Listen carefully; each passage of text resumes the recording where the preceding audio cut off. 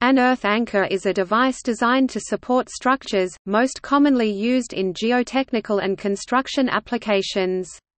Also known as a ground anchor, percussion-driven earth anchor or mechanical anchor, it may be impact-driven into the ground or run in spirally, depending on its design and intended force resistance characteristics. Earth anchors are used in both temporary or permanent applications, including supporting retaining walls, guide masts, and circus tents.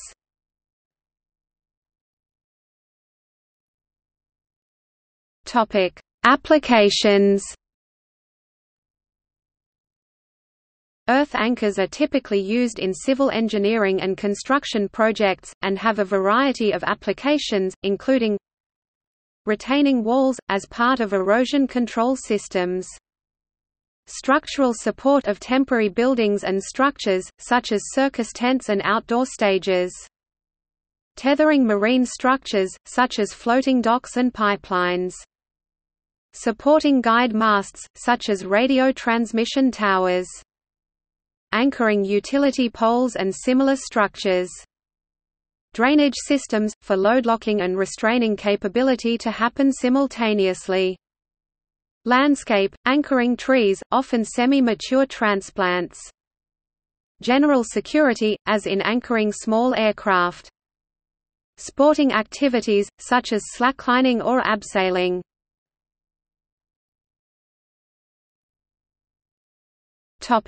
Performance. Once installed and load-locked, an earth anchor exerts effort to the soil above it, with the soil in turn providing resistance. Upward soil compression created by the anchor is typically exerted in a frustum-shaped cone, reflecting the shear angle of the soil, the depth at which the anchor has been installed, the load applied to the anchor, the size of the anchor and size and angle of its lateral surfaces. When angled, these lateral surfaces generate greater cone-shaped soil resistance than a simple cylinder created by purely perpendicular design.